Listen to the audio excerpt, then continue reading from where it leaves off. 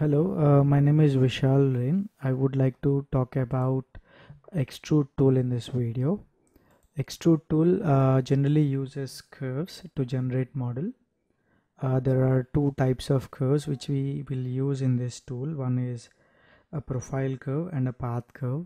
This tool is majorly used to create cables, wires, channels, um, mostly even some sort of tentacles or something like that. So to start with, there are three styles in which you can generally extrude the model. One is the distance, the flat, and the tube. So let's start with the distance method. For that, I'm taking a nerve circle and keeping everything to the default, I'll extrude it. So primarily we have the distance, which is 1 unit right now. We can extrude that length, it's not distance, sorry. We can extrude that length to whatever units you want it to be extruded. And also we have the rotation, where you can rotate the model through the length of the extrusion, generally in degrees. And also we have scale value, where you can scale the extrusion through the length. So if I basically pick a rotation value of 1000 and reduce the scale, this is what you get. Sometimes even you can animate this. Let's say if I put a value of 0, rotation 0, scale 0, and key selected on frame number 1, extrusion length 10, a rotation value 1500, and then put the value like that, and then key it, and then you see you get this sort of model there. Okay, you can keyframe things and get wonderful results. So defaultly the length is 10, rotation is 0, scale is 1. The extrusion is basically controlled by the curve itself. The curve can be moved anywhere, or you can rotate the curve if you wanted it to be. So you can rotate the curve as well. Okay, now once the curve is rotated, the model is getting rotated, and that is because the extrusion option, profile normal option, is on. Now in extrude you can see that here profile normal. If profile normal is off, basically it means you are specifying a direction. So once you have created, if you switch off the profile normal, automatically these three options start working. Now the extrusion is along the y direction. So if I rotate the curve is rotating and its orientation is getting affected, but the length of the extrusion is in y axis. You can choose the extrusion direction to x here, and then if you rotate the curve, orientation is affected, but your curve is your geometry is in x axis only. So that is how this distance tool work. You can take any curve. It can be either closed or a open curve, or it can be of any shape generally. So the next thing is we have flat and tube. So flat is not much used. So before going into that, I'm going to CV curve tool, and then I'm drawing a curve like that, and then we have this curve here and this curve here. So the first curve which I've selected is called profile curve, and the second curve which I've selected is the path curve. Once that is done, I'm going to choose the extrude tool and then change my extrusion style to flat, and I'll choose the result position at path. I'll talk about what is at profile and at path. Right now I'll keep it to at path and then give the result. To better understand this, I will drastically change the the shape, so that you can see some sort of effect, or the result can be seen much clearly. So now let's choose instead of flat, let's choose to tube to better understand what is flat is about. One more thing, um, the curve has very less number of points here. I'm going to reconstruct it by using this tool called rebuild, and then use a 15 span curve, and then extrude it again with the tube method. Now if you just choose here, see carefully, the cross section is pretty much flat. It means generally at the turns it should have a sort of orientation to keep the volume of the model, but the volume is getting lost here, and it's wider here. So here, whereas in tube the orientation is respected. That's the tube versus flat. Very purposefully I've kept this circle here and this path here. So let's call this as profile curve and this one as a path curve.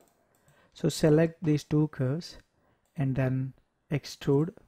Now we'll try to understand the difference between at profile and at path.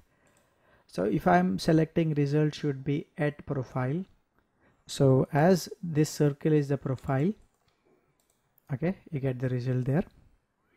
Okay, for our comfort sake, right now I'll choose the pivot point to component and try it once again. So the result is at profile. Okay,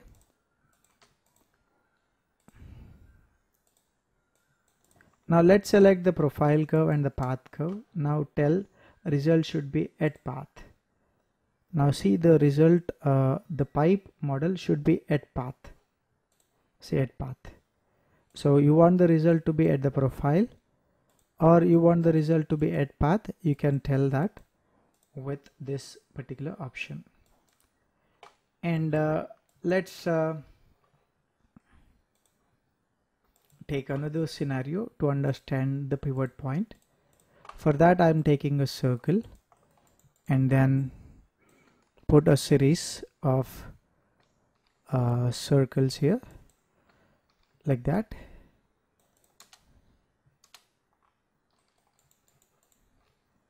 And then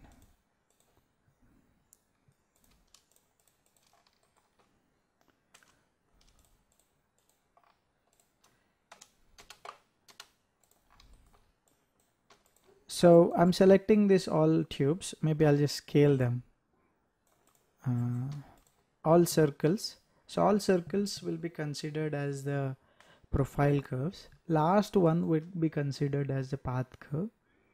And then I just apply this result. Okay.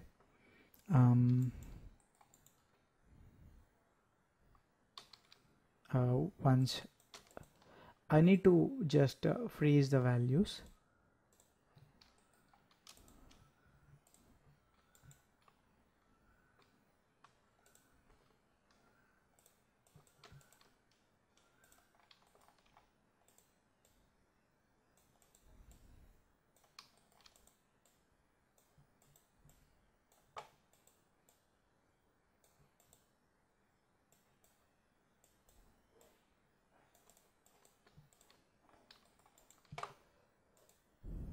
Freeze, then select it.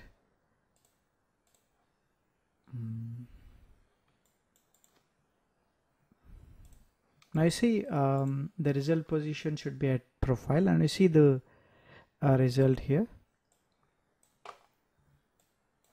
Now select all the curves and this one. Now pivot point, instead of closest end point, I'll choose the component.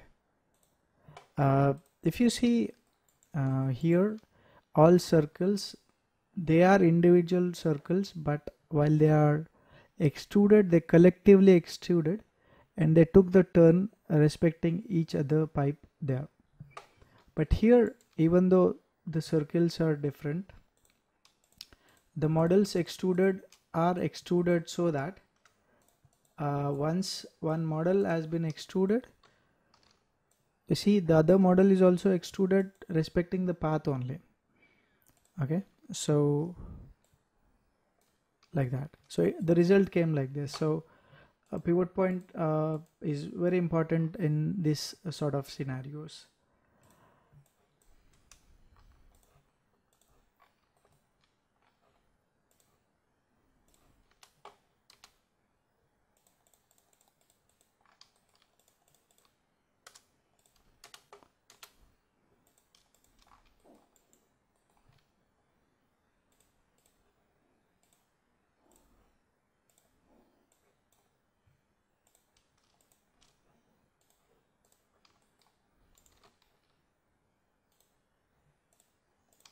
Now if you see the orientation is uh, orientation of the extrusion along the path, and you see the result is not satisfactory here, whereas the orientation of the extrusion with the profile normal has given me a pretty much volume tube there.